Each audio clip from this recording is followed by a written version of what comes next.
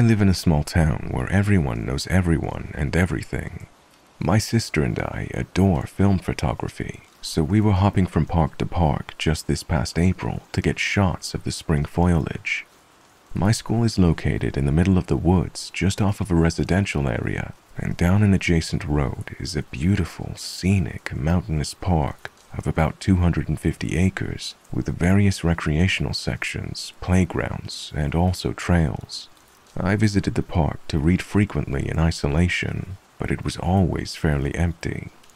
That day would be no exception, as it was overcast and rainy, and the previous, much more popular parks we visited were devoid of people. On the way to the park, I hit a light that essentially functioned as a stop sign.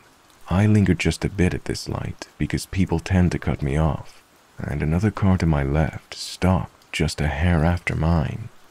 My blinker was on to make a right, and they had no blinker on, so we were going in the same direction. As we climbed the hill toward the park, I glanced in my rearview mirror to find the car hanging back at a snail's pace. A line of cars were jammed up behind it, and I remember questioning why this guy was going 25 to 30 miles per hour when the limit was 45. As the hill crested, I made a left into the park, and lo and behold, it was absolutely empty. Perfect. We passed approximately 5 parking lots with their respective playgrounds and soccer fields and trails, winding through the hilly terrain before we came upon the parking lot I typically parked and read in. It was the prettiest part of the land, with tall trees encapsulating the back and sides, and a picturesque view of the mountains and foliage in the front. But today, again, was painfully dreary looking, and although we expected to see more buds and blossoms, the majority of the trees still remained bare. I suggested turning around to my sister, until she insisted we explored the end of the park. I thought it wouldn't hurt, so we continued forward, descended the hill, and came upon a dead end. The road was not very long, with a parking lot to the right, and one all the way at the end to the left. It was as we were going down the road that I absent-mindedly glanced in my rearview mirror. The car. It had been following me distantly as to remain out of sight, but as we approached this dead end, it suddenly sprang into view. Thoughts began to flood. Who also goes to an isolated park on a rainy day? What are the chances that they're going back to the very dead end I am, when there were 8 to 9 empty parking lots before me, and when there's nothing to do down here? Who is in that car? Please be a woman and her kids. Please be a woman and her kids. Please. The entrance to the lots was the width of one car, framed by deep ditches on both sides.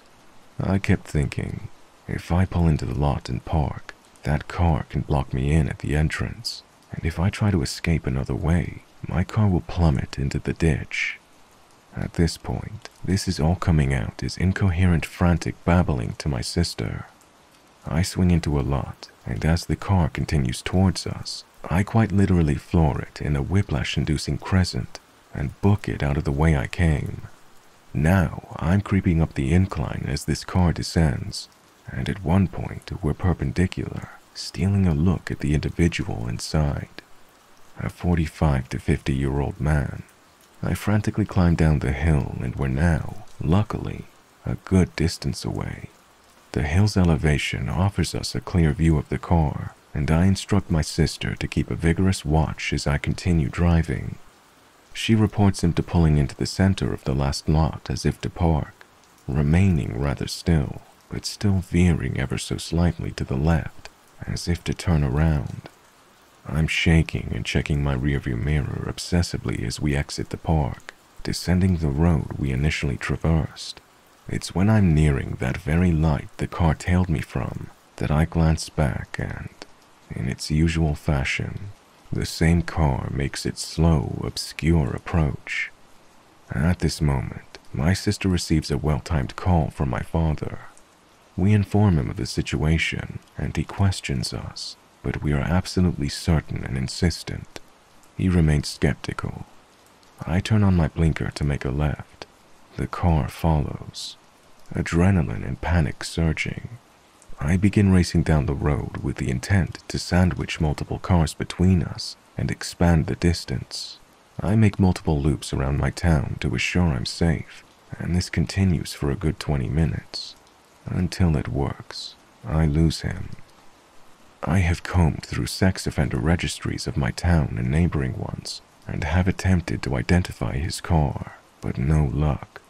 I can find no trace of this man. I mentioned previously that my town is very small, so I'm always cautious on the road, especially when approaching that light at the same time of day. I haven't returned to that park since, but I am plagued with questions. What was this man planning to do? My car had a very visible parking pass of the school my sister and I attend, and I fear he intends to target us or one of the other students someday. After all, the school is not very far from that very park. Every time I see a similar car, my heart drops to my stomach. So, to the middle-aged man that trailed me for miles, let's not meet.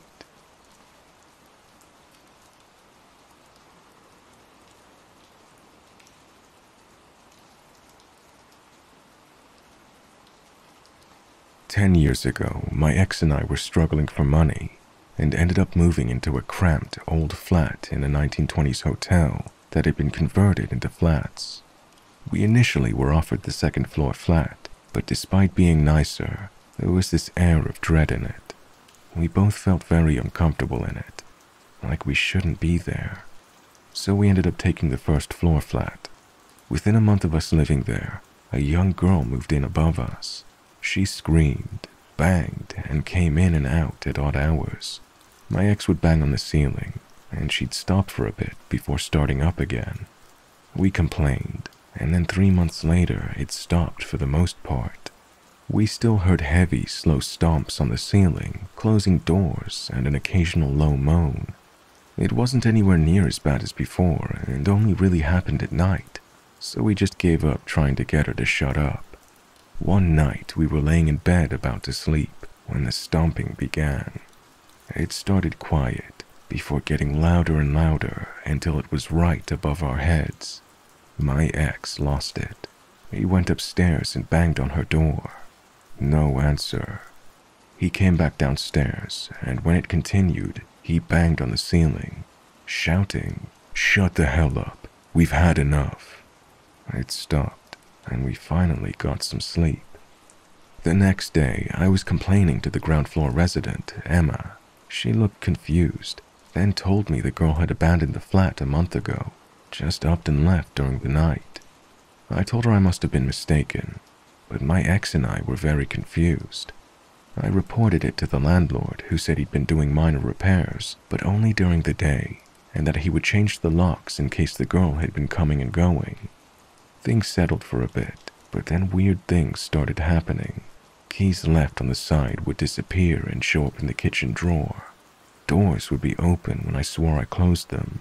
I was having mental health issues at the time, and my ex told me I must have been doing it, so I just left it.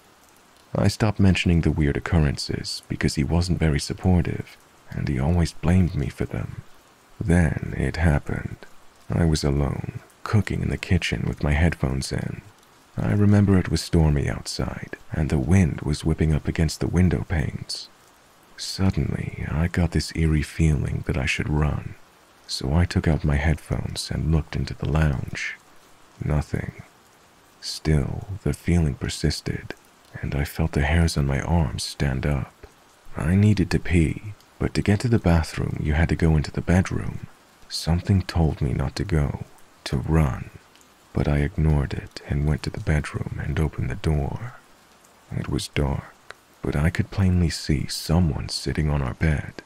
I shut my eyes, hoping it was just tiredness or my mental issues. But no, there she was when I opened my eyes. My hand was stuck on the door handle, and my whole body froze, when suddenly the person started turning their head towards me. I can see her face now, grayish blue, black where the eyes should be, a mass of long black hair down her shoulders, I screamed, ran out of the flat and downstairs, crying and hysterical. I banged on Emma's door and she let me in. As she calmed me, her husband went to check the flat, but said no one was there. I was too scared to go back up, so I sat with Emma until I calmed down. My ex came home and we went back up. He asked me why I was so anxious. I lied and said it was the storm. I felt I couldn't tell him. He would either laugh or say I was a psycho. I went to the doctor and told him about it, and a month later I was diagnosed with bipolar disorder and given medication. I saw the woman once more in the mirror behind me, but I just shut my eyes and walked out. I told myself it was just my bipolar and that soon the meds would work. 3 months later, we moved into another house. We were chatting about how happy we were to be rid of the place and how creepy it had been, when my ex laughed nervously and said he hoped the woman hadn't followed us. My blood froze, and I asked him what he meant. He told me that a few times he'd woken up to see a woman with a gray face and no eyes standing at the end of our bed, staring at me. He was in a bad place at the time and assumed it was night terrors. I remember one night where he woke screaming and dashed to turn on the lights. He said it was a nightmare, but he now told me it was because he'd woken to the woman lying above me, almost parallel, staring at me. As I said before, I had never told him about her. We laughed it off, but I was creeped out for a while. A few years ago, Emma popped up on my social media. We got chatting and the topic of the woman came up. She didn't laugh. Instead, she told me that she heard that the flat above us used to be rented by an elderly lady decades before who had drowned in the nearby lake, just days after her husband left her for another woman. I asked her why she hadn't said anything at the time, but she said I'd been so hysterical at the time that there was no point upsetting me further. I still think about this sometimes. I've been medicated for years and manage my symptoms well. I don't really believe in the paranormal. It seems a bit far-fetched, but I still sometimes wonder whether that woman was a shared hallucination or something much, much worse.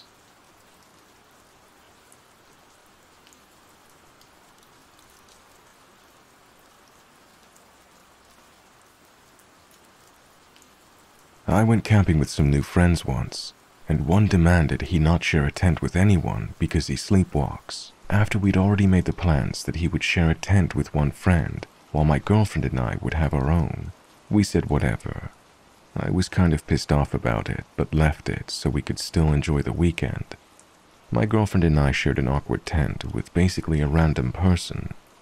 That night, I was woken up by my girlfriend who said, "Chris's friend is freaking me out." So I looked outside the tent, and the guy is just walking in circles.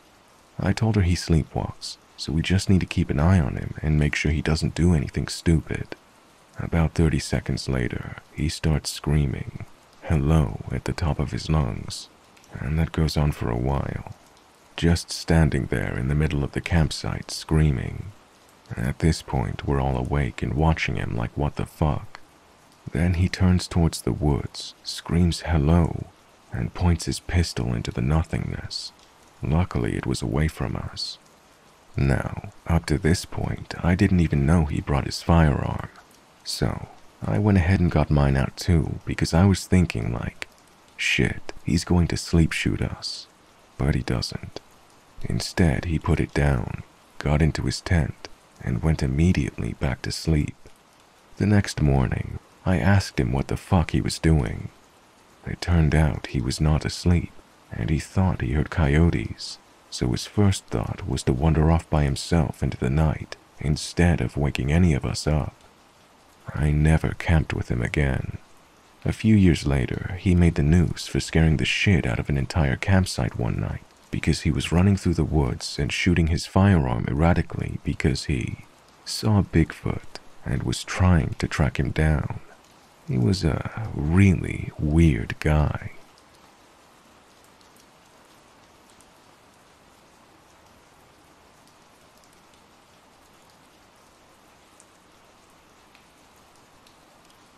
This happened to me a while back. I was roughly 16 and just couldn't sleep. At 2 a.m., I heard this loud noise that made me jump. I'd never heard a noise quite like it. The sound was a cross between a giggle and a scream. I paused my show and turned on the light. There was nothing there, though. As I turned around to go back to my bed, I saw what looked like a shadow of a woman standing in the hallway. I froze. Did she see me?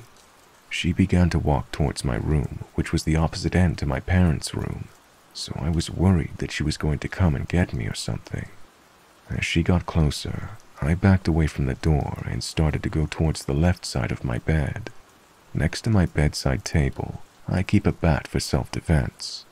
I grabbed the bat and hid behind the side of my bed, praying the woman hadn't seen me.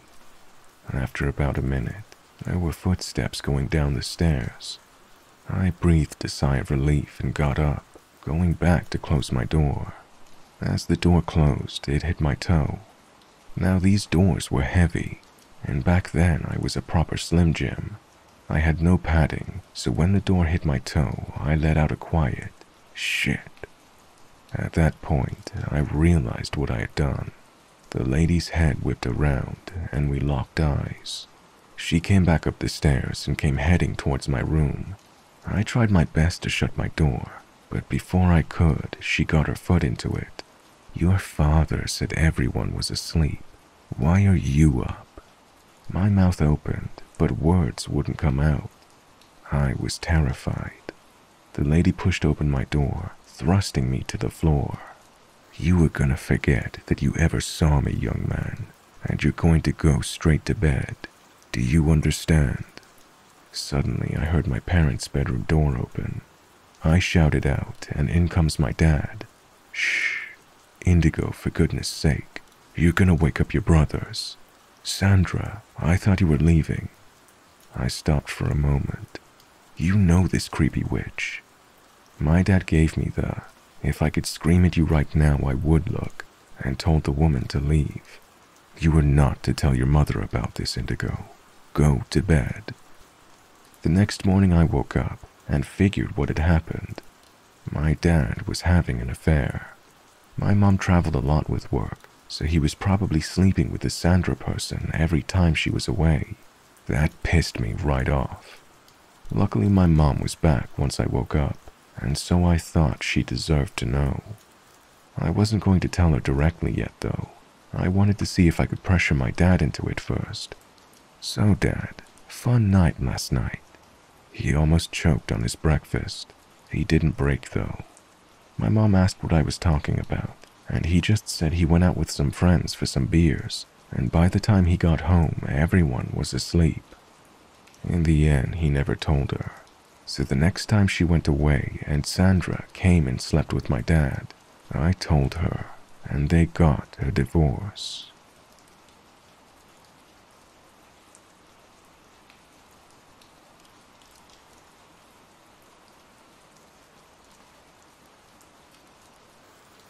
This happened last holiday season. It was my first Christmas with my partner, so we were hanging out and telling each other our personal and family traditions so we could do them together.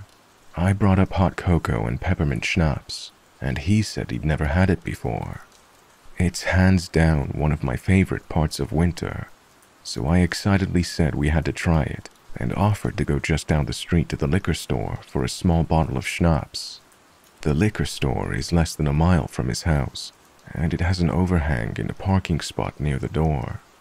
I was just running in quickly, so I parked there. As I got out of the car, I noticed a homeless man going through a dumpster about 100 feet away. I didn't think much of it. It's the low California desert, and unfortunately homelessness is very common. I grabbed the schnapps and walked out of the store, but as I turned to go to my car, I saw the homeless man suddenly start speed-walking right towards me. I was maybe 10 feet from my car, but at this point, so was he. I freaked out and bolted to my driver's side door, and he does the same. I jumped in as quickly as I could and slammed the door as he was getting to it, but my purse stopped it from closing all the way. I felt the door was partially latched though, So I hit the button that locked all the doors and quickly pulled it closed the rest of the way, just as this man started pulling on the door to open it. He was right by my window, so close I could see his bulging eyes in the dark, and he started trying to say something to me. I kept yelling no as I started the car, and I was able to get away. I haven't gone back to that liquor store since. I just don't want to meet him ever again.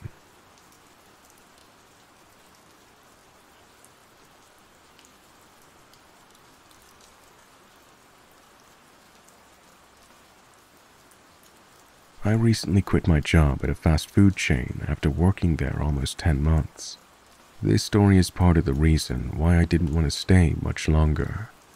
I worked the drive-thru from 5 p.m. to 11 p.m. almost every weekend. Seeing regulars was not uncommon for me, and I would even memorize most of their orders and fill it out as soon as I heard their voice. Most were very polite and occasionally tipped, but on one particularly busy day, there was an unfamiliar, weary presence. I had just started my shift, so I was running food to the window. I made eye contact with the man at the window in his car and immediately felt uneasy. I brushed it off because we were busy and I had work to do. My manager set up my cash drawer.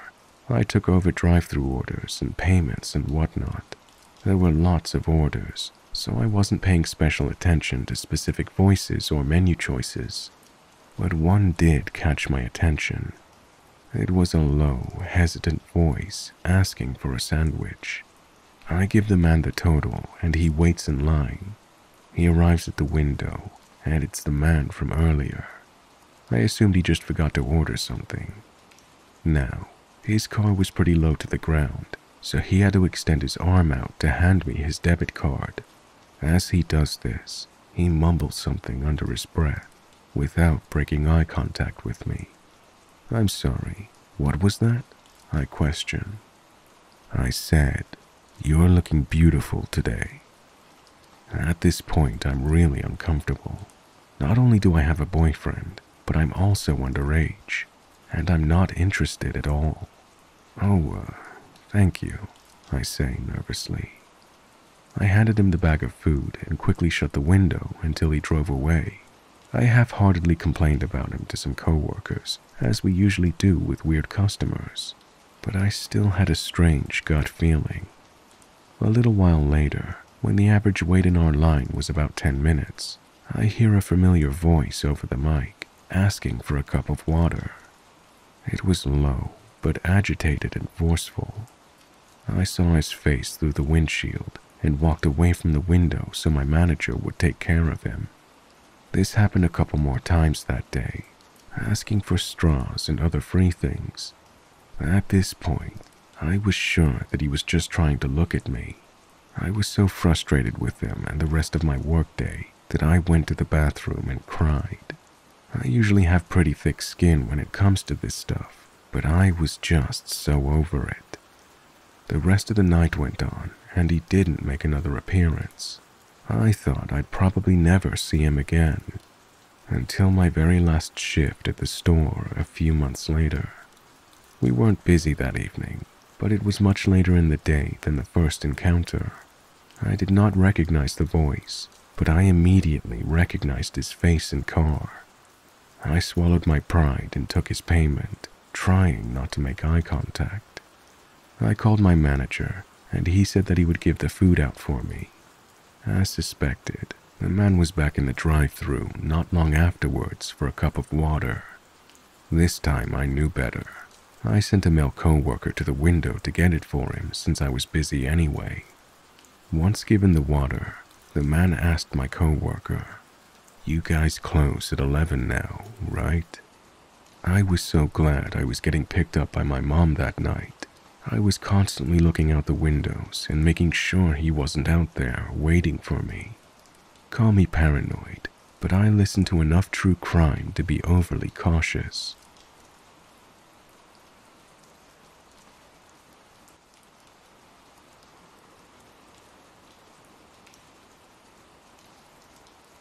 I lived in a duplex for a number of years, and pretty much since day one, I'd hear noises like someone moving around upstairs. Only problem, we lived in a single-story building. I figured that even in the worst-case scenario, someone was secretly living in the attic.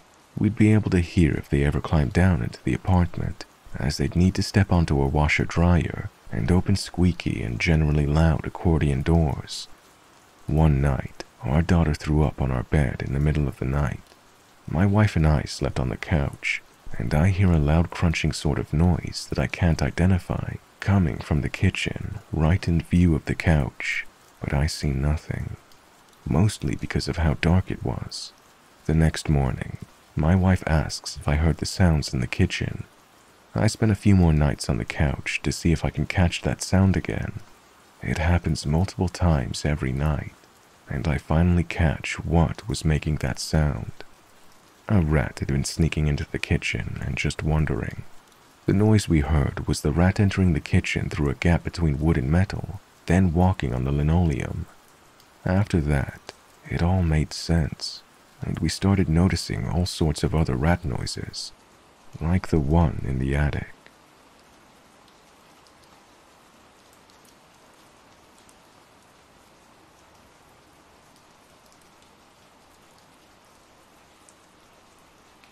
I used to clean movie theaters.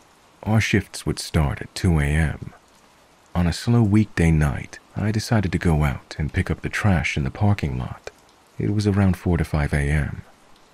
The theater was also next to a really busy road, so people passing by could see into the parking lot clear as day. I had headphones in and a grabby thing in my hand to pick up gross stuff, when I suddenly get a call from my boss who's inside the building. She tells me that she just saw a truck pull into the parking lot and we weren't expecting any vendors today. As she says this, the truck pulls up next to me and stops as the man starts to open the door. There was a clear moment when he started to lean out, and then he saw that I was on a phone call and the grabby thing over my shoulder like a baseball bat. He sees my hands, then looks up at me and says, "Looks like it might snow today." He then closes his door and drives off. I'm 100% sure that if my boss didn't call me, the man would have tried to grab me and get me into his truck. I then warned everyone that no one should do the parking lot garbage until it's light out, and to always be on alert.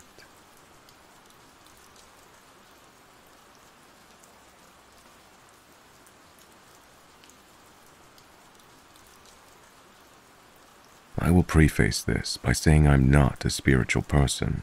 I don't believe in an afterlife or past lives or souls or anything.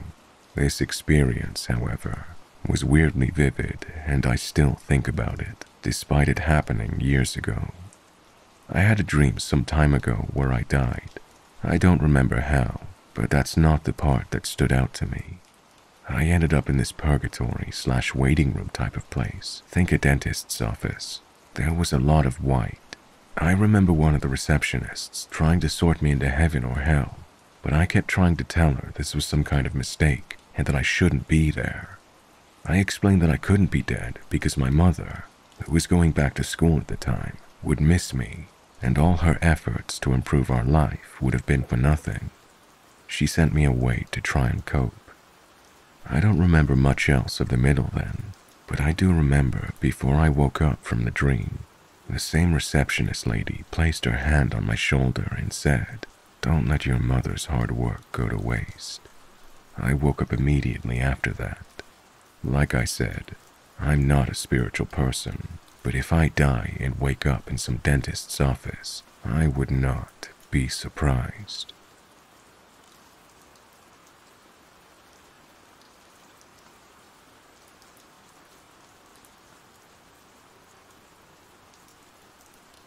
I used to mess around this massive property that consisted of 3 gigantic factory buildings right next to a big strip mall plaza. It was pretty popular because the cops never cared enough to patrol, so the whole place was completely covered in really amazing graffiti.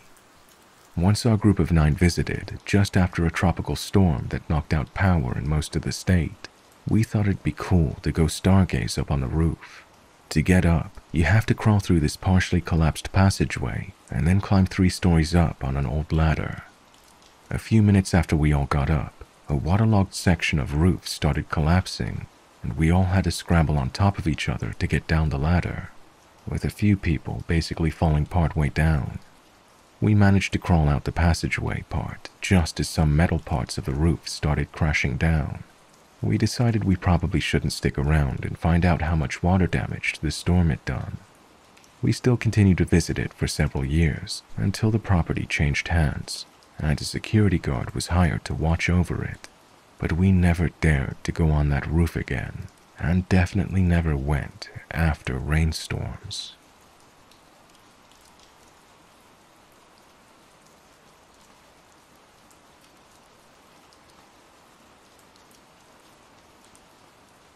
I worked on ships. There was one night I was on a ship sailing through Alaskan waters. It happened to be my first night ever seeing the Northern Lights. I can't believe how awesome that was. It made the sky clear. It made the night look like it was dusk. We were able to see clearly for miles. A few buddies and I hit the roof, or what we call it, Lido deck at 1 a.m. just to gaze at it. An hour or so in, there were 6 of us on top, nearly the entire crew now. A big white spotlight shines at us. We were near land, but where the spotlight was above the water, and it wasn't low enough to be on a ship. This was very high up. It shined on us for about 15 to 20 seconds. Once the light turned off, we looked to see what it was. We saw nothing. No trace of an aircraft or anything. A couple of minutes go by and the same light shined on us. This time it was on the other side of our vessel, above mountains. Still unable to see what it was. We all saw it. We all have never seen any aircrafts hovering above these waters, especially at 2 a.m. We didn't know what it was. We think it might have been some sort of silenced aircraft that the military was probably doing drills or something with. But anyway, that was one of the weirder things to happen out on the ocean.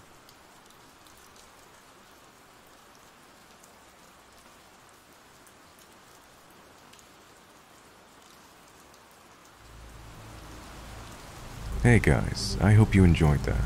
If you have a scary story of your own to share and you would like me to feature it on the channel, please send it to the email in the description. Or if you prefer, head over to my subreddit, r/StoriesforMrRevenant. It's the stories that keep the channel going. Thank you all for listening, and thank you to my channel members and patrons. Big GSC, Tanya, Spaghetti YOLO King, Matthew, Lisa, Ali, Thomas, Build With Me, Letitia, Fran, Debs, Insomnicats, Stephanie, Summer, Rebecca, Tyra, This Bad Kitty, Your Pappy's Dilly, Lainey, Tripping Balls Through History, Samantha, Erica, Alyssa, Tracy, Killian's Place, April, James Arterburn, Jen, Joy, Handout, Pegasus Genesis, Karen Keating, V. Berry, LJ, Fiona X. Fox, Scott, I Like Booty, Monica Level Ace, Chris and Donna, Holly Spry, Kimber, Jasmine, Sanatix, Heather Haven, Kitty Cat Luna 2, ADHD Aurora, Janice, Cinderella Baby, Borderline Betty, Lady Dracard, Erica Nicole, Snowball Rathena, Melanie, The Honeybee 987, Pretty Girl 215, Ryan, Brooke, Wendy, Crafty Kel, Tina, Dina, Vampy Debs, Patricia, Amber, Krista, Brenda, Absinthe Alice, Christy, Kay, Spider's Web, Ooh La La Andrea, Sue, Monique, Sean Gorman, Emma Lisa, Sigma Cube X, Greg, Chelsea, Amanda Jane, Sam, Zep Teppy, Sarah C., Austin, Tegan, Lil Smart, Jenny, Gabrielle, Fire05, Sarah P, James Gargano, Gemma Allen, Monica Level Ace, and Alex. I hope you're all doing well, guys. I'll see you all on the next one.